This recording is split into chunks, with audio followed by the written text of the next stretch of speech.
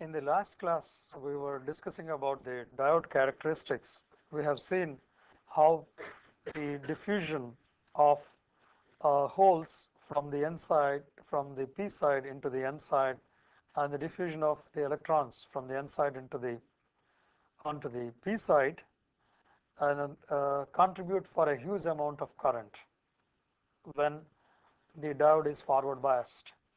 And as a result, when the diode is forward biased with a very small voltage drop across the diode allows a huge amount of current.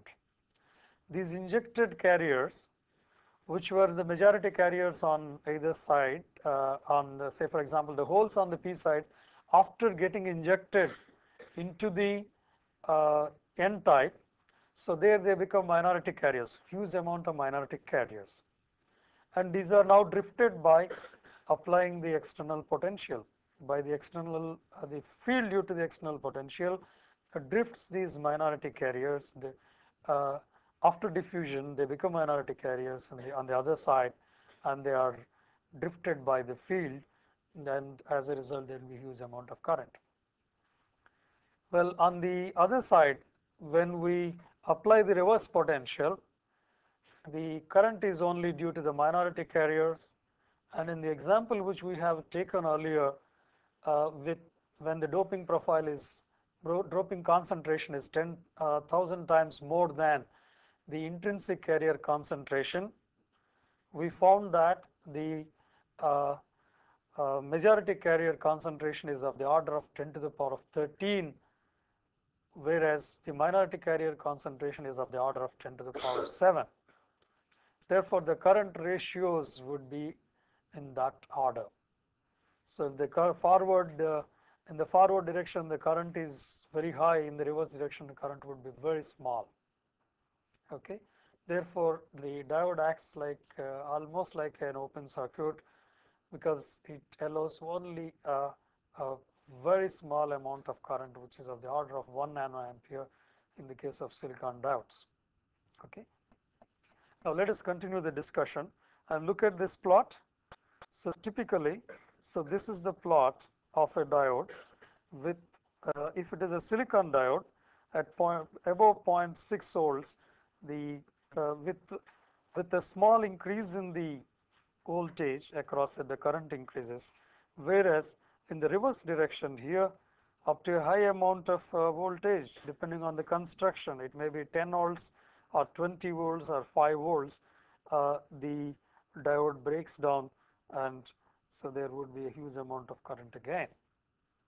So, this is the characteristics of the diode, of a typical diode, with the volt ampere relationship given in this fashion.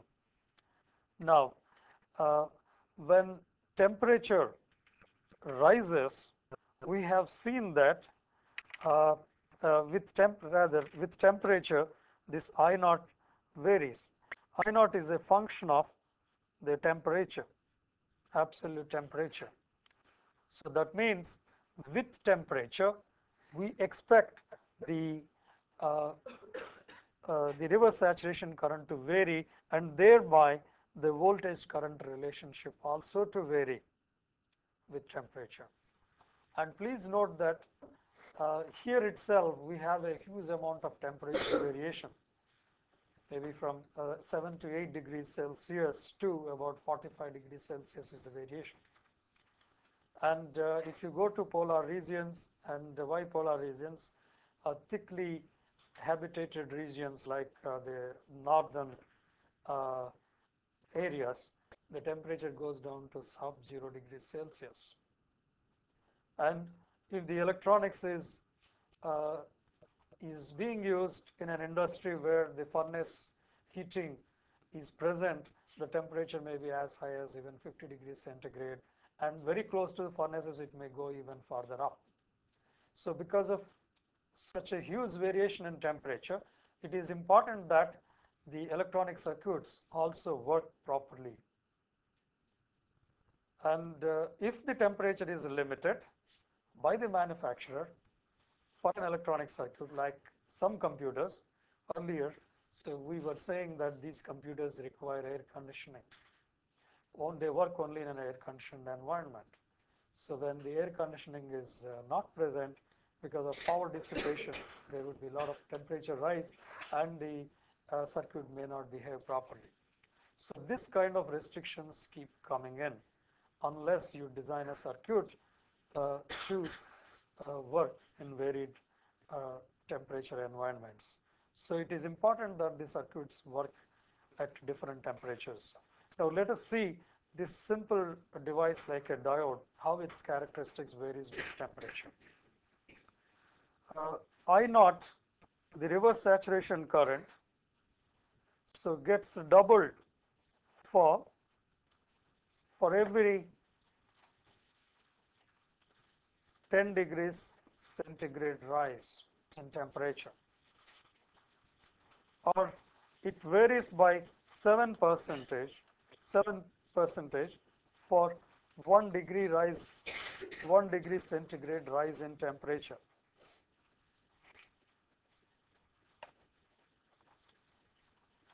That is a huge amount. That means the reverse saturation current is highly sensitive to temperature. Now with this kind of variation, so you will find that the volt ampere characteristics also varies like this. If this is the case at say 25 degrees centigrade, so the characteristics may be like this at say minus 50 degrees centigrade, and at higher temperature than this the characteristics goes up like this, like at 150 degrees centigrade. So this is the characteristics for the diode. So this is how the temperature varies. So if you substitute this variation in of I naught, that means doubling for every 10 degrees centigrade rise. If you substitute in the expression above, you will find this difference. For instance, if I give you the voltage as V as say 0.65 volts and I naught as 1 nanoampere, and you know that Vt is of the order of 26 millivolts, and eta is equal to 2 for silicon, you can find out how much is the current corresponding to 0.65 volts of voltage applied across it. Now if the temperature is raised from say 25 degrees centigrade to say 55 degrees centigrade, then I naught would be, instead of 1 nanoampere here, it will be 4 times now, because the increase in the temperature is 2 decades, is by 2 decades. Therefore, the I naught would be 4 nanoamperes. So with 4 nanoamperes, you can find out how much is the rise in the current I. So it would also be of the order of 4 times.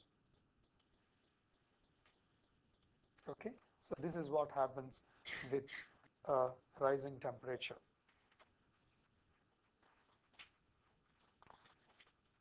Any questions on the diode characteristics and its? So the breakdown voltage increases or decreases with temperature? there won't be an appreciable change in the breakdown potential because of the difference in the whole electron pair, intrinsically generated whole electron pair. There would be a small amount of minority charge carrier variation. This is one. And number two, the uh, energy band gap also changes with temperature, slightly varies with temperature, because of which there would be some amount of change in the breakdown potential.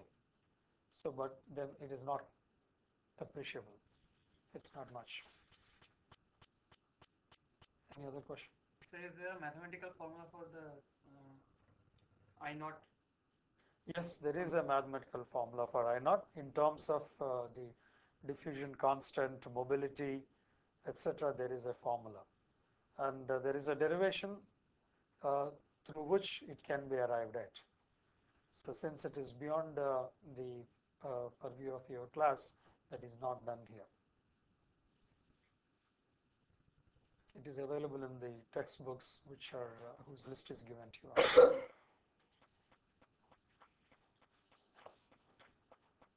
With this, now let us take up the diode circuits. So now we are coming to the application of diode.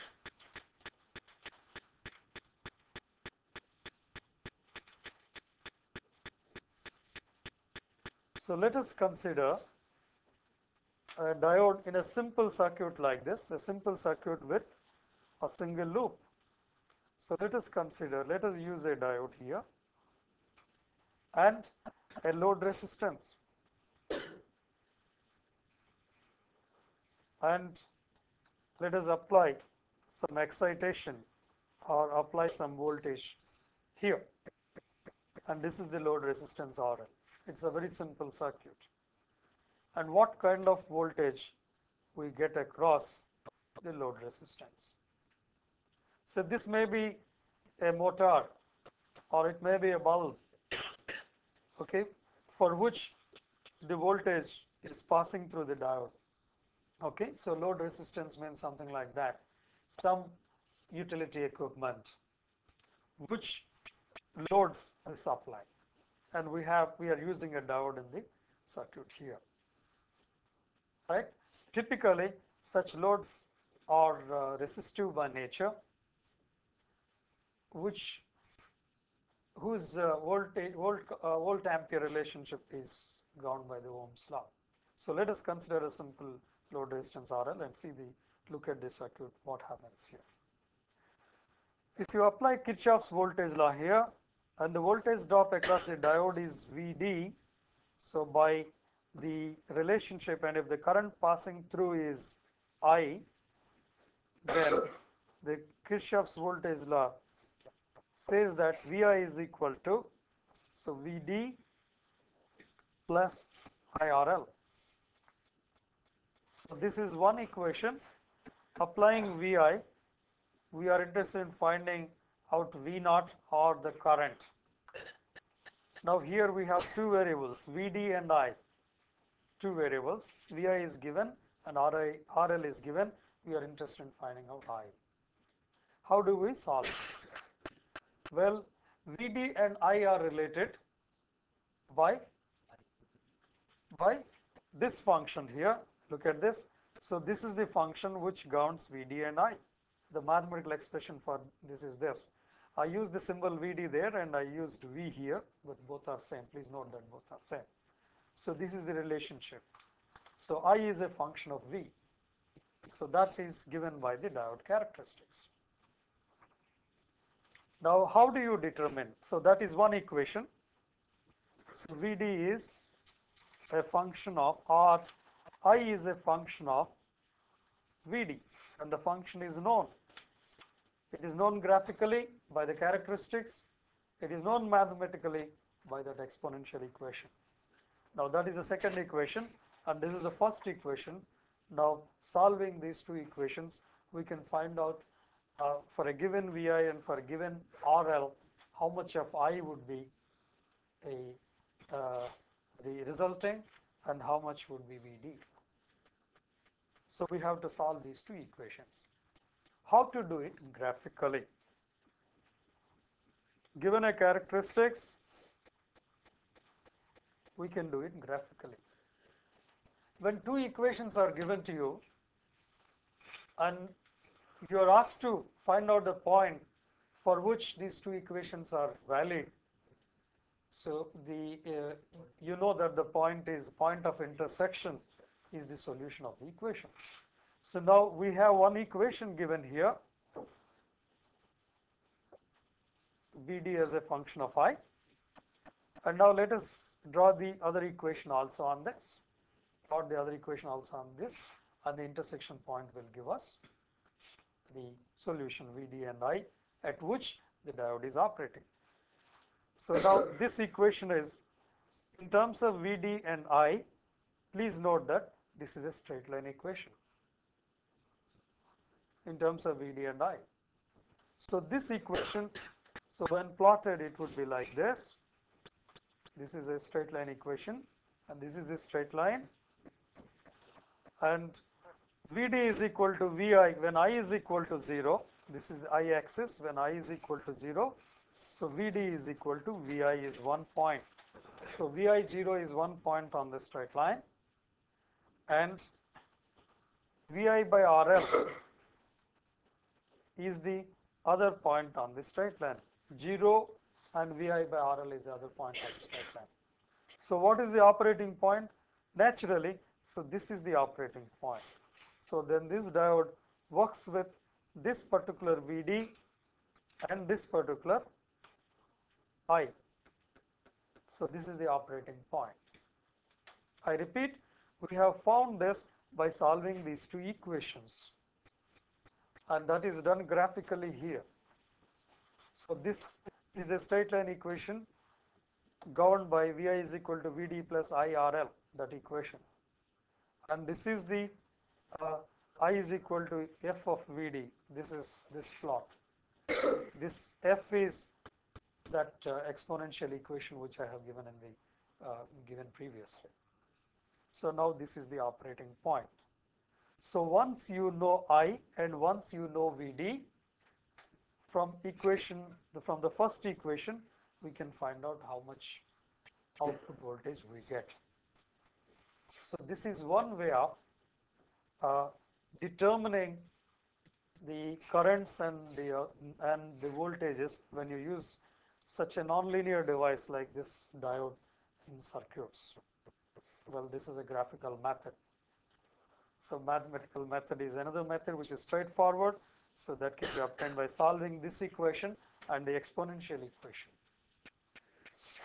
Okay, so this can also be used.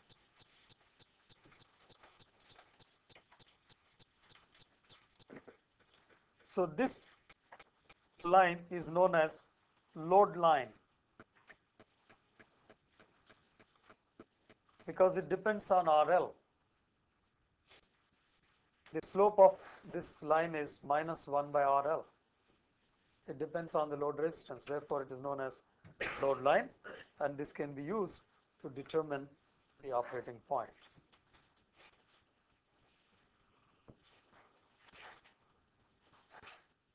There is another very interesting way of analyzing active circuits involving an active device like a diode. So that is by piecewise linearization of the characteristics. So the characteristics of the diode can be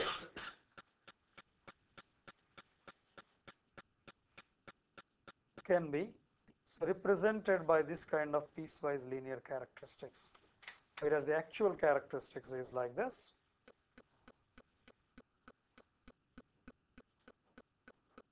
So whereas the actual characteristics is by this dotted red line, we can make it piecewise linear with the objective of representing it by linear equations to make it piecewise linear, and with this voltage given by the cut-in voltage and with this obtained by the slope of the characteristics, diode characteristics. So by first expressing it in this kind of piecewise linear characteristics and representing it by an equivalent circuit. Let us see what is the equivalent circuit of the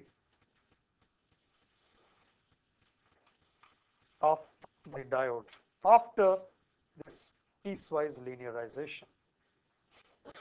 Without piecewise linearization, it is a nonlinear device, and you cannot represent it by voltage sources, resistances, etc.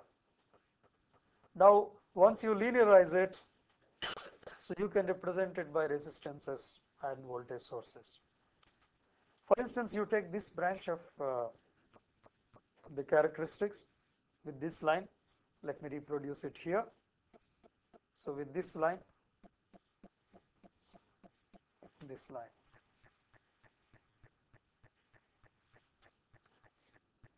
how do you represent this? What kind of circuit yields you so this kind of characteristics? Don't you think a resistance in series with a source with V gamma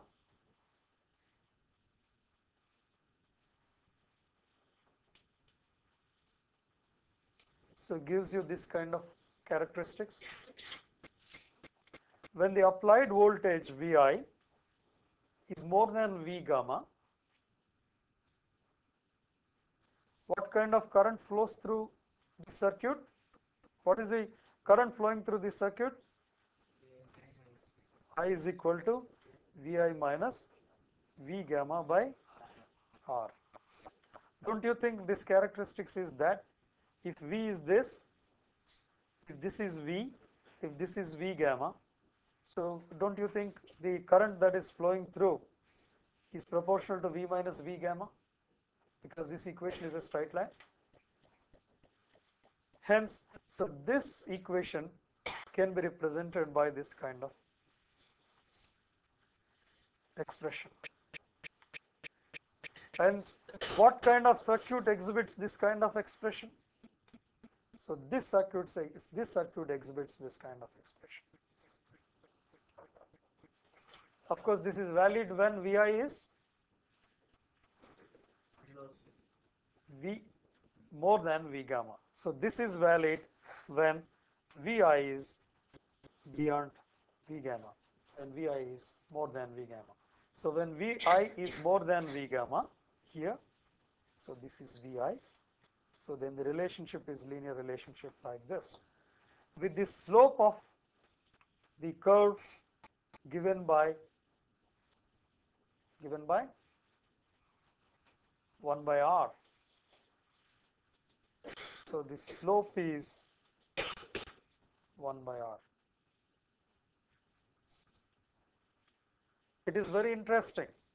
First, the characteristics is linearized by an approximate linear function, and we have written down an equation for it. So the equation is something like this. So Vi minus V gamma divided by something like a resistance is with some term with units as resistance is giving rise to the current I. Okay, so therefore this is the equation of this line. What is the circuit equivalent for this? So this is the circuit equivalent for this. So this kind of circuit gives you this kind of equation. Hence, the diode can be approximated to this kind of circuit when the input voltage is more than V gamma. That is the interesting conclusion from this. It is an approximation, no doubt. But please note that that approximation is very closely valid, because these characteristics can be very closely approximated by this linear equation. Right? So this is, I repeat, is applicable for Vi greater than V gamma. Well, when Vi is less than V gamma, what is the characteristics? So when Vi is less than V gamma, the characteristics can be approximated by another straight line whose slope is very small. Please note that, so this characteristics can be approximated by a function, a straight line of this type. So this is valid up to V gamma. So beyond that it is represented by this straight line. And on the negative side, up to what voltage this is applicable? Up to a voltage of Vz, the breakdown potential. So this is applicable. So that means, so when Vz is less than or equal to Vi less than or equal to V gamma, so this is the straight line equation. The diode characteristics can be approximated by this straight line equation.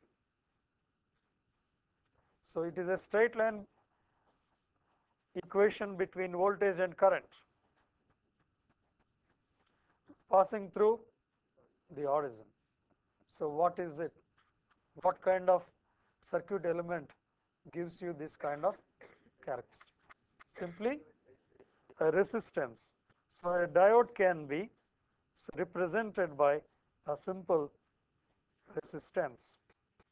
And this resistance, is it same as the previous resistance?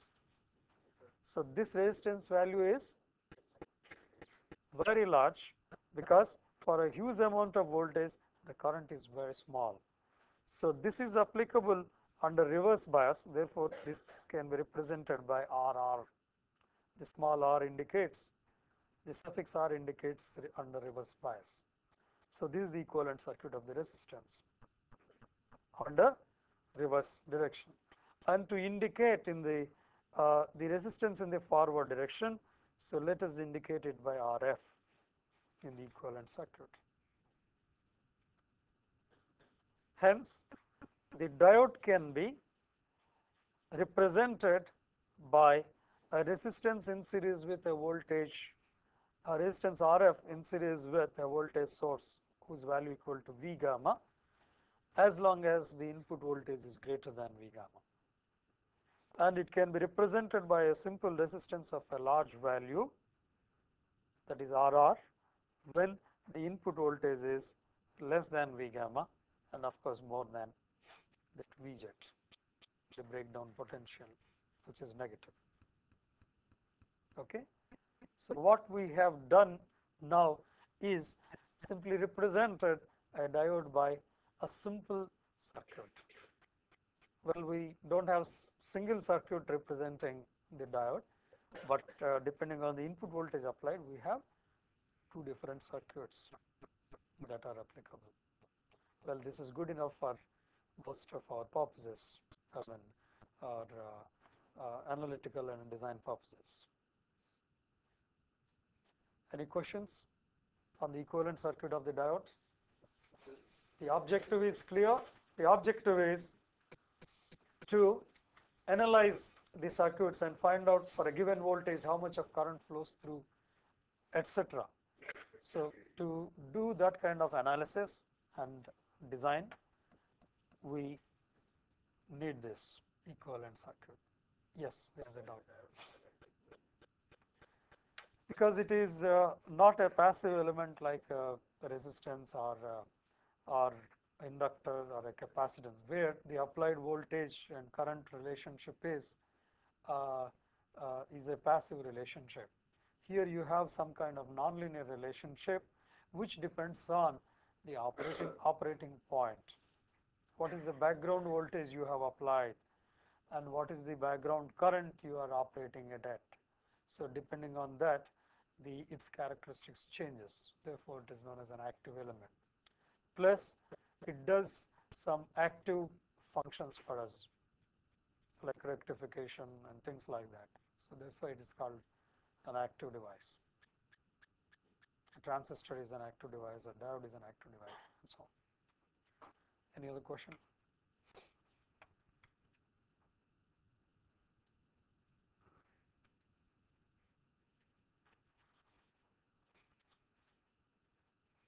Well, let us see under the breakdown conditions what is the equivalent circuit. It is interesting to know because we do operate the diodes in the breakdown region also. There are some very interesting applications where we operate the diode in the breakdown region. So let us see in the piecewise characteristics. Here you have this kind of characteristics. If you neglect the current, reverse saturation current, so this is the equivalent circuit. So voltage, current, and this is the equivalent circuit. So for this is Vz and Vi is less than Vz, like this. When Vi is like this, what happens to the diode? It gives you a large amount of reverse current for a particular Vi. And now how do you represent it? So this can be represented by, or the current flowing is, so Vi minus mod Vz, right? Vi minus mod Vz divided by something which has units of resistance. Let's call it as Rz. So that is the current that is flowing in the opposite direction. So let me use this as IR as Vi minus mod Vz by Rz. This is the expression. Okay. So this can also be represented by, in the reverse direction, if you reverse the diode now, and express it, so you will find that, so this is also equivalent to a voltage source in series with a small resistance Rz, which is very small, and this voltage is Vj, so which is positive, so that's why I am representing as mod Vz. If this is the voltage applied, but this voltage applied is a reverse voltage.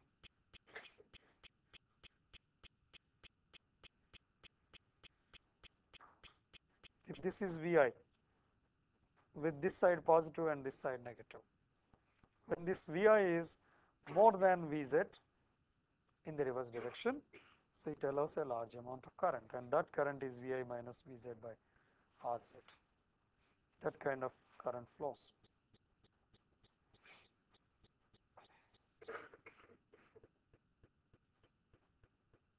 This is minus IR.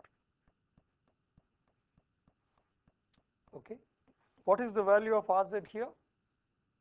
What is the order of magnitude? It is very small. It may be a tenth of an ohm or a fraction of an ohm.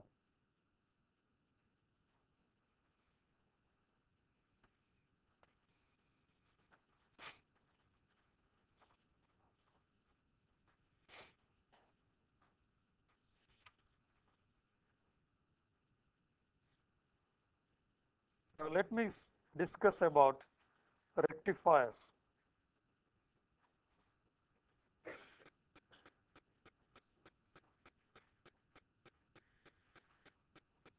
Rectification is a very important application of diodes. Okay, I started discussing about diode as a circuit element, and diode as a circuit element, an important application where diode is used as a circuit element is rectifiers. And rectifiers are very popularly used in power supplies of electronic circuits and many other kinds of circuits, or even electromechanical devices who use rectifiers as the power source to convert an alternating voltage into a direct voltage form. Let us see how the diode acts like a rectifier. So we use a diode and the load resistance which we drive is connected in series with the diode, and we apply an alternating voltage here. The alternating voltage is usually a sinusoidal voltage with 50 hertz as the frequency in our country. This is the way the voltage varies with time.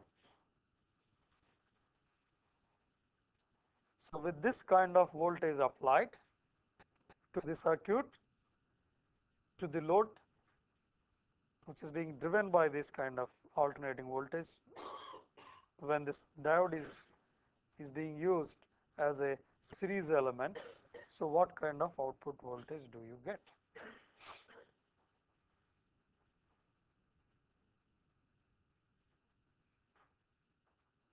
So, we find that the output voltage we get is a rectified voltage of this type.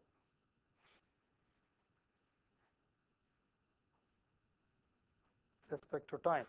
So, the diode clips the negative portion of negative half cycle of a sine wave, and it allows only the positive voltage to pass from the input side to the load resistance. So, this kind of operation is known as rectification. It rectifies the negative portion, it clips the negative portion and makes the voltage a positive voltage or a negative voltage if you reverse the terminals. Okay. So, this application is known as rectification. How does it do this? So, this is the output voltage as a function of time. Since the diode acts like, except for that small voltage V gamma drop in this and an additional voltage drop, at the most how much voltage gets dropped across the diode for an appreciable amount of current? 0.6, 0.7, 0.8 at the most. Okay. With 0.8 volts drop across itself, it allows rest of the input applied voltage to appear across RL, because it is by Kirchhoff's voltage law, voltage drop across the diode plus load voltage is equal to applied voltage.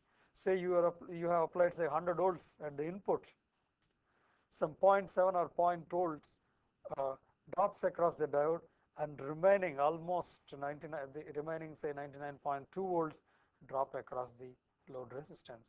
That means the input voltage is allowed to pass to the output.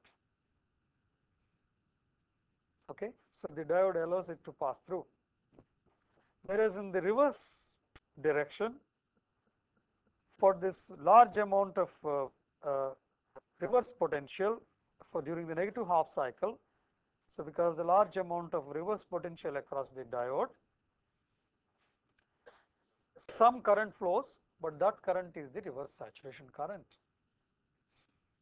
As long as this reverse voltage does not go beyond that breakdown voltage. As long as this voltage is less than the breakdown voltage, the what is allowed by the diode is that reverse saturation current, which is of the order of 1 nanoampere in the case of silicon diode. So, with 1 nanoampere current that is passed to the load, it is a negligible amount of current passed to the load. It is almost that no current is passing to the load. As a result, the voltage drop across the load would be almost 0. Whereas the entire voltage that is applied here, the reverse voltage, drops across the diode, and because the current is very small, so there is almost no voltage drops across this load resistance. Hence, the output voltage across the load would be of this type. Positive voltage is allowed to pass to the load, and the negative voltage is almost negligibly small. And during the next positive half cycle, again the diode conducts, allows the current to pass through, and the voltage goes to the load. So that's how a rectifier works. And with negligible voltage drop across the diode, and ideally speaking, now let us see what is the characteristics of an ideal rectifier. So if we want the diode to act like an ideal rectifier, so what type of characteristics do you expect? So for positive half cycles, do you expect zero resistance and zero voltage to drop across the diode and the whole voltage is passed to the load? And during the negative half cycle, so you expect the diode to offer infinite resistance and do not allow any current to pass through. So ideally the diode, a rectifying diode characteristic should be like this. So like this. So this is voltage, so this is current, okay. This voltage is current, the characteristics is like this. For positive voltage, even with zero voltage, it should allow current to pass through. For negative voltage, with any amount of negative voltage, the current that is passed through is zero. So this is the idealized characteristics or characteristics of an ideal rectifying diode.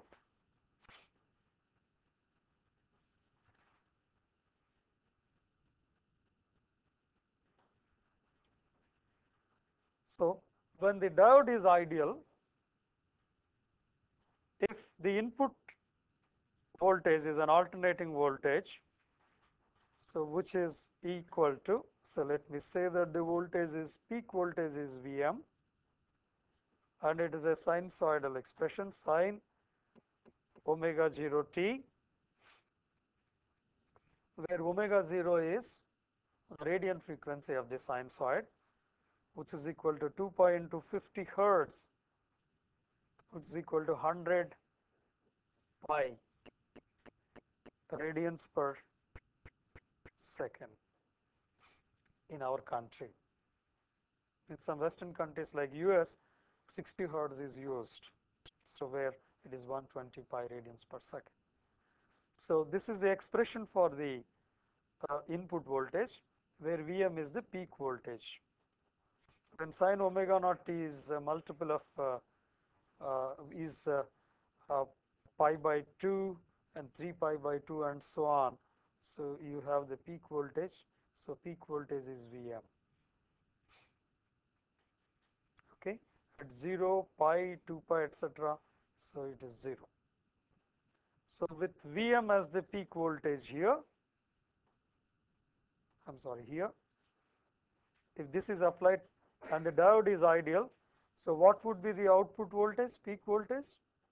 The output would be a half sinusoid during every cycle, and the peak voltage is Vm itself, because the voltage drop across the diode is, an ideal diode is 0.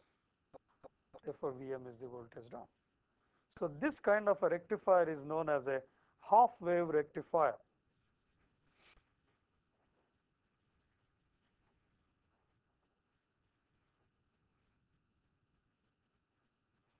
So it rectifies and produces only half wave in the output. For every one cycle, you have half of the cycle present, positive half of the cycle present. Okay, therefore it is known as a half wave rectifier. Well, so now the rectified voltage is like this. So it doesn't go negative, it is only positive like this. Is it this kind of voltage that is needed in some circuits or some devices? We want constant voltage to operate some devices like electronic circuits, like I say transistor radio, okay, or television. So there we want constant voltage, in which case this simple half wave rectified voltage is not sufficient. Well, if you look at the half wave rectified voltage waveform, So, which is like this.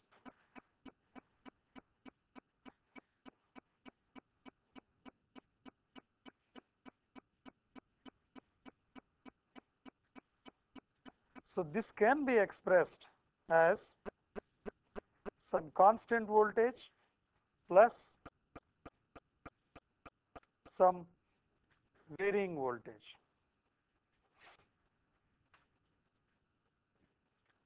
So, please look at this.